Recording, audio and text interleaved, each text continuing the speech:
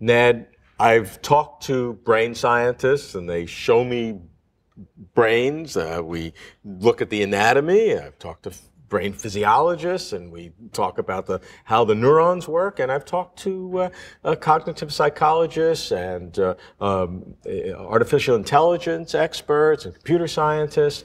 And everybody's talking about brains. You're a philosopher. So I want to ask you, as a philosopher, how do you answer the question, what do brains do?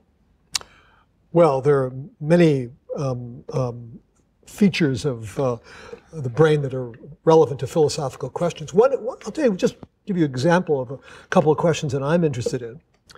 One is what the role of brain area has to do with the way activations in that area feel to the subject. That is, what kind of phenomenology comes from them.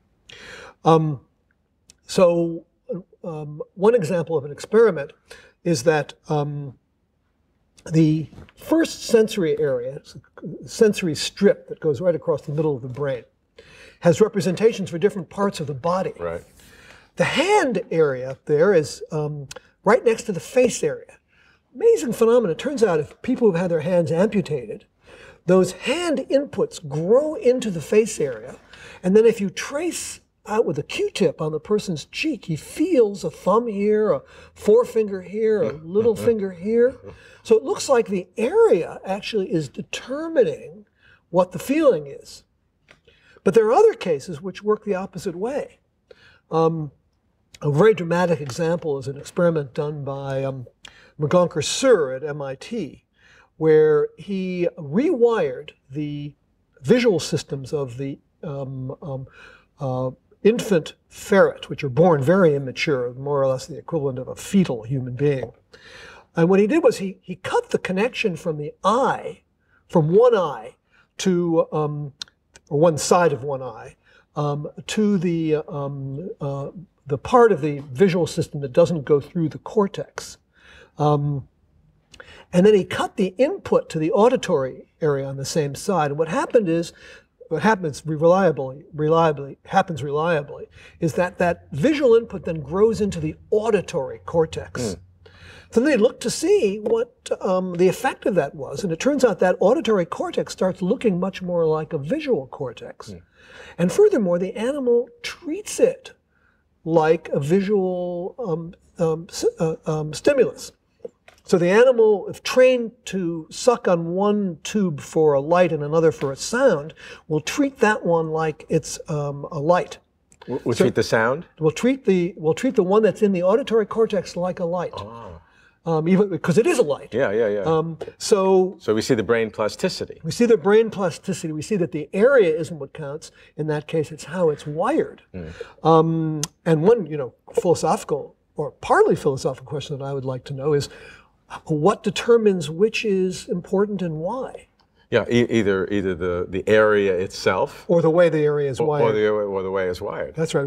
If an experiment like this impossibly could be done on a person or somebody who could speak, you'd want to ask them whether those lights sounded like something. Well, there's this phenomenon of synesthesia where you get your senses mixed up. You see a light and you hear a sound, or you touch it and you see a color, because there's some confusion either in the wiring or the interpretation of the wiring. Well, so it'd be very interesting to see if this worked that way, whether there was some residual aspect of the experience that came from the area as opposed to just the way it's wired. And what are the potential implications for understanding consciousness?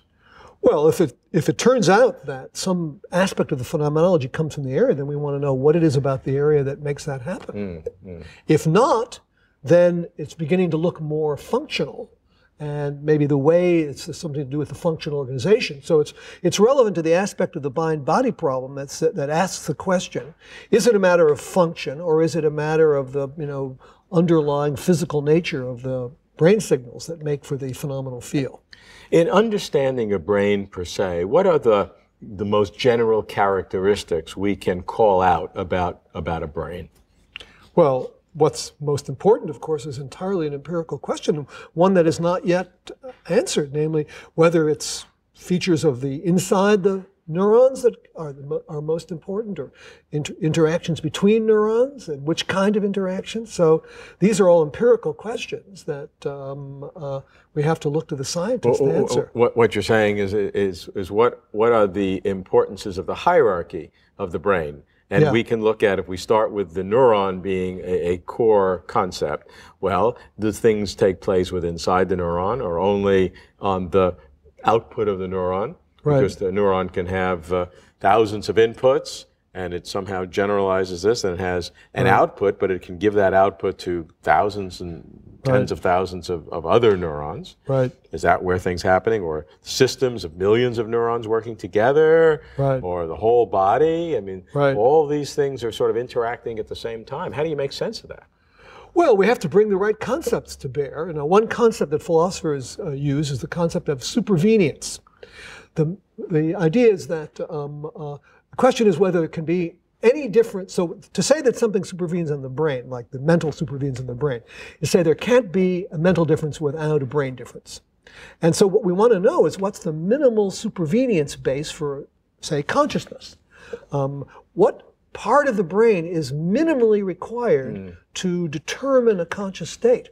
Now, some philosophers believe it isn't just in the brain, that it also is partly in the body. That you can't have an experience without a body. Yeah, and others would say you need some social interaction, that there's a second person part of consciousness that would be, without which consciousness would be impossible. That's right. So I think those people are confusing causation of conscious states with determination of conscious states. So the difference is, a light on the outside can cause a conscious state via acting on the brain. But I believe that the minimal supervenience base, in the sense I just mentioned, is the brain. It's just the brain. Because because the causation can be replaced by some kind of stimulation in the brain. So the causation by the light isn't necessary. Similarly, I believe that interactions among people aren't necessary. What is really necessary is the brain itself and certain kinds of activity in it. How does the concept of supervenience advance our understanding of the brain as it relates to the mind? Well, it is one form of physicalism, the view that the minimal supervenience base is the brain is a form of physicalism, one that allows for different supervenience bases in different silicon creatures, for example. So it's a way of formulating a physicalistic point of view. And how does it differ from the identity solution that the mind is the brain? It's less committal. That is, the supervenience view is less committal because it allows for the possibility that you could have different brains, silicon brains and carbon brains, that had nothing in common that explained a phenomenal similarity. They would just be different supervenience bases, the way you could have a computer made of electronics, a computer made of hydraulics, a computer made of wood. So it's giving up on a certain aspect of physicalism, the idea that every phenomenal similarity has to be explained by a physical similarity.